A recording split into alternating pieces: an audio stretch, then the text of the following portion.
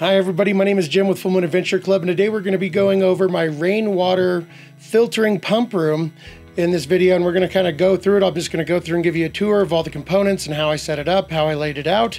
And if you guys have any questions, please put those down in the comments down below. This will be part of a series where I kind of dive into all the things that I've learned and messed up on while I was doing my rainwater journey out here in my cabin to make sure that we had more water that we could use, not only for flushing toilets and doing different things like that, but actually drink the rainwater. And I'm really happy with the way this pump room turned out, and I hope you will be too. It's kind of a long walkthrough, so why don't we just jump right into it?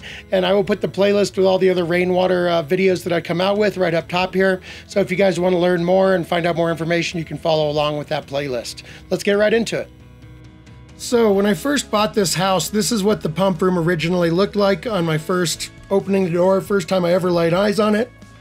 And it worked for probably, 2 years before I really started getting into expanding it or fixing it or any of the other stuff. I didn't know anything about shallow well jet pumps or anything like that. So then I started playing around with trying to run it off a battery and an inverter. And as time went on, I started adding filters, and I didn't know anything about plumbing, as you can tell, and I was adding to their already crazy system. And then I started adding other filters, and it just got completely out of hand until it was a giant mess. And so I decided to just kind of sketch out what I wanted on a piece of paper, using a picture of the pump room, and then just kind of overlaying that and drawing over it.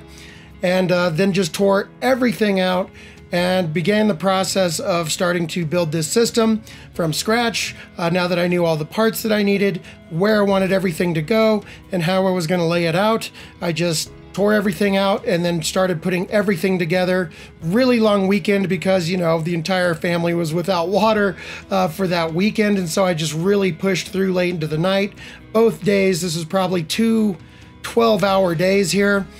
And we ended up with this end result, which I think you'll agree is a lot better, and my plumbing skills have come a long way. Okay, let's take the pump room tour.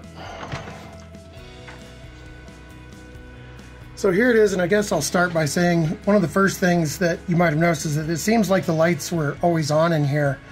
But actually, this is a light backup system that I put in. So it has commercial LED lights glued to the top and the roof there, and they're actually connected to this little simple push button switch. So when the door is closed, all the lights turn off. And when you open the door, they automatically come on. These are simple little switches that usually come in RVs for closet doors or cabinets or anything else. They're kind of old school, but they work really well. And those are connected to a battery over in the corner, so they always operate as long as the system's charged up. It does also have a normal light switch up here for that top light. And yeah, so this is the pump room. This is my little stool for sitting on when I want to work on stuff. So why don't we get started? As we come inside here, I will walk you through this. So this pipe here comes from my underground cistern, which is 3,000 gallons. It collects the rainwater, goes up, and we have valves for that, and it comes down through a check valve. And the other side, this side here, actually goes to our above ground tank that's up above the house, and it's a 1,500 gallon tank, and we haul water from the city to fill that one when we need it. And that's why I have them separated, because this one's potable city water and then this one's rainwater. It doesn't really matter. Sometimes I can open them both, or I can adjust them so that they feed at different rates because they each have their own valve. It doesn't really matter because all the filters I have in place, we can drink city water or rainwater, no big deal, so it doesn't really matter.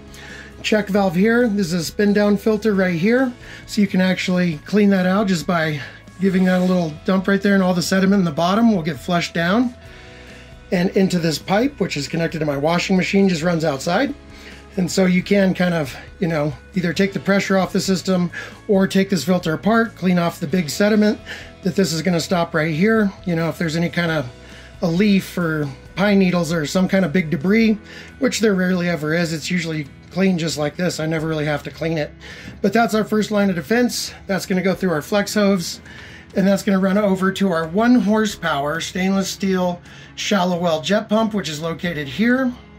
And the reason that I went with stainless steel is because I've tried cast iron before. The first one we had worked fine, but when I started using rainwater, I noticed discoloration in my filter, which I assume is rust, because of a different pH issue, or maybe it was a cheap pump, I'm not sure. But I just installed this one, thus the gloves.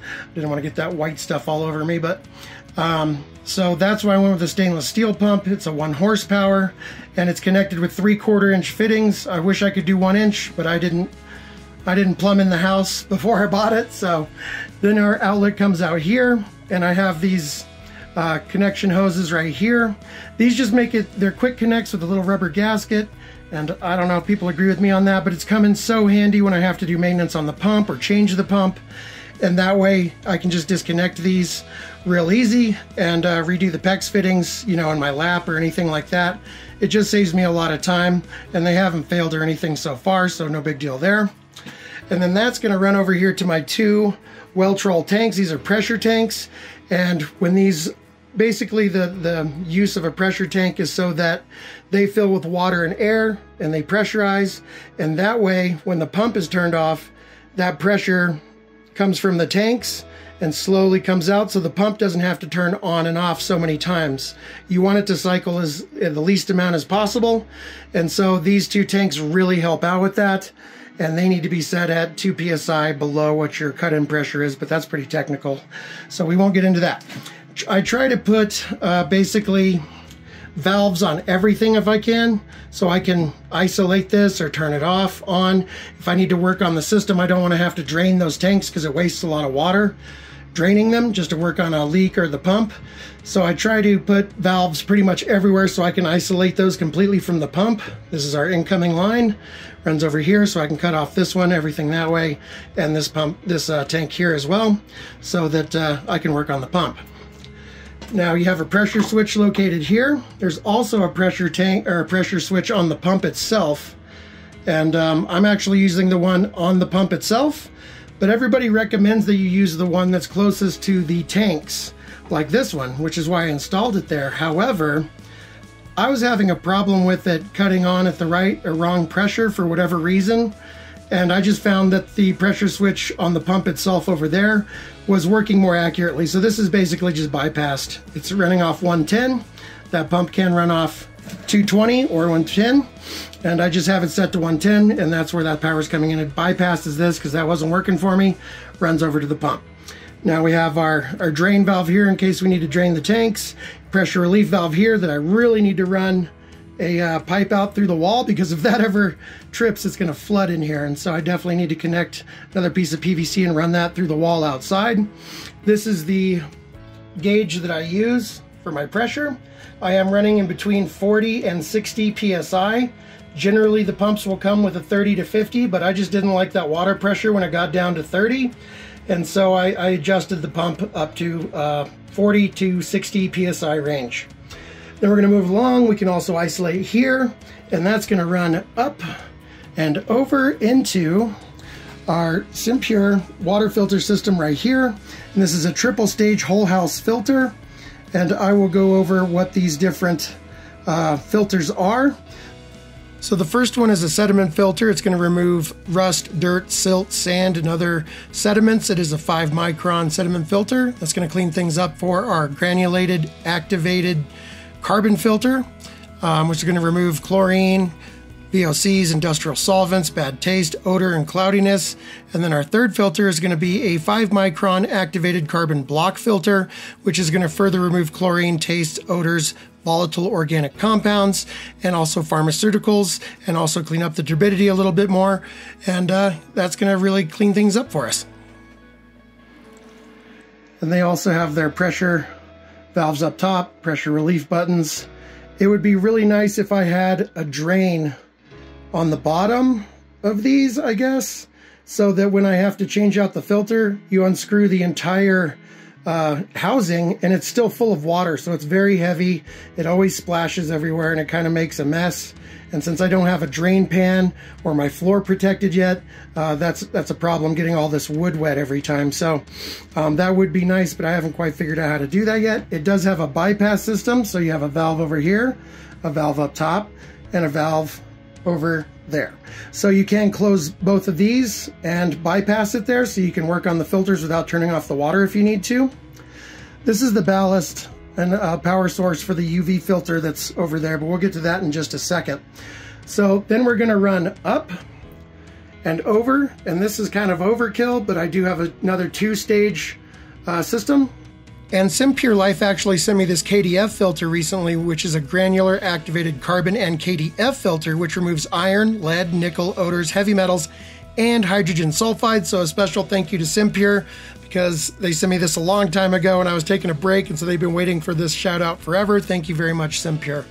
And then I also have this filter, which is a 0.1 micron. So this filter alone would usually be enough to filter out any kind of nasty organisms in the water.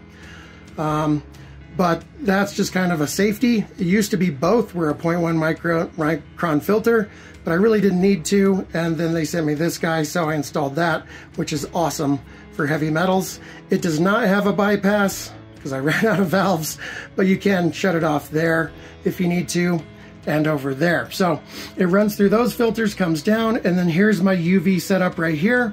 It's a UV bulb that's going to sterilize the DNA of any bacteria that might still be in the water, which destroys them from replicating and causing any harm.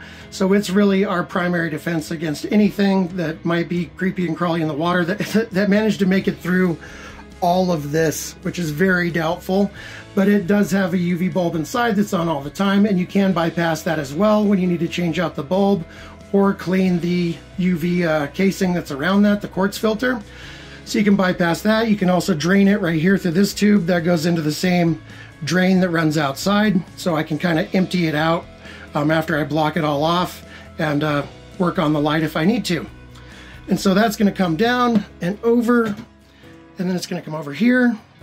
And this is a little water meter, so I can just monitor the usage of water that we're going through, which I think is handy.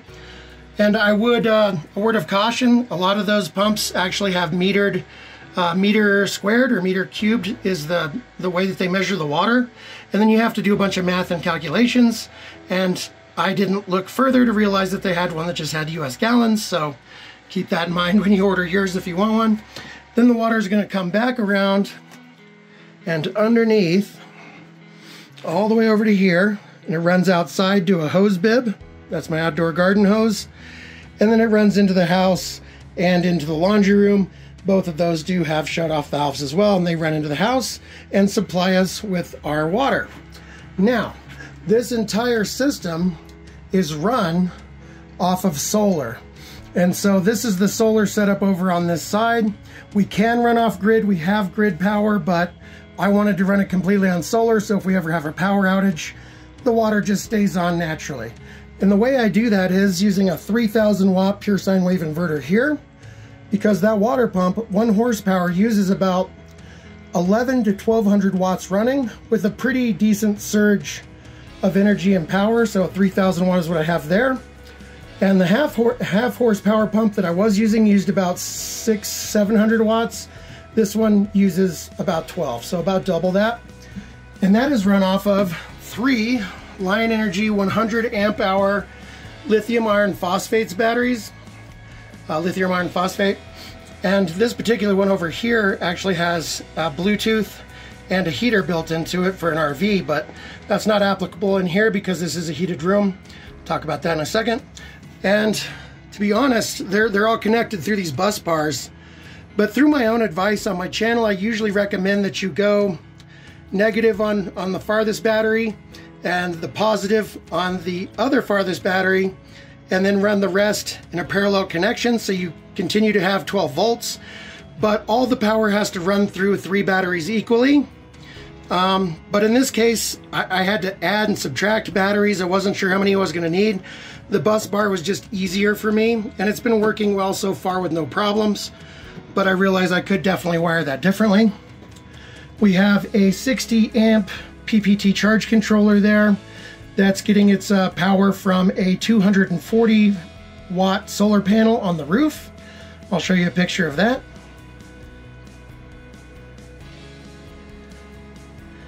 And so that's going to charge these batteries. It does a fantastic job. You can see this one's charging right now. We can even see that we've got 117 watts coming in. It's a cloudy day. Voltage, all that good stuff. And we do have the LED lights that are above connected to that as well. So that's the chargers. Here's our 2 LED light connections here. And so everything runs off solar really, really well. It'll run for about three or 4 days with no sun, which is awesome because the pump cycles on very rarely because of the pressure tanks. And so it doesn't have to keep up with that too much. They're generally full, but I did add a third battery down there just to give me that extra couple of days, because if it's a snowstorm or it's really cloudy for a long time, then you can run out of battery power.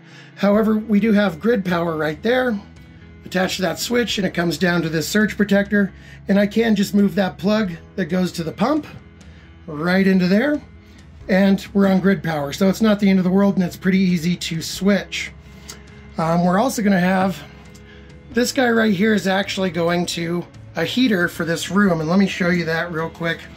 That actually controls this little thermostat, which is connected to this old heater right here, which I could replace, but frankly, the way they make things nowadays, this old heater will probably outlast anything else that I put in here. I have it on its lowest setting, so it takes about 500 watts, and it just kind of heats this room whenever it gets down below 33 degrees. It maintains not a freezing temperature in here, so above freezing. Now, as far as the power source for that UV light right there, it runs over, it goes to this ballast, and that cord comes down, and I have that connected to this Lion Energy. This is going to be the Safari ME, and it has 200 amp hours, more or less, of additional power. So the reason that I did this is because it only powers the UV light.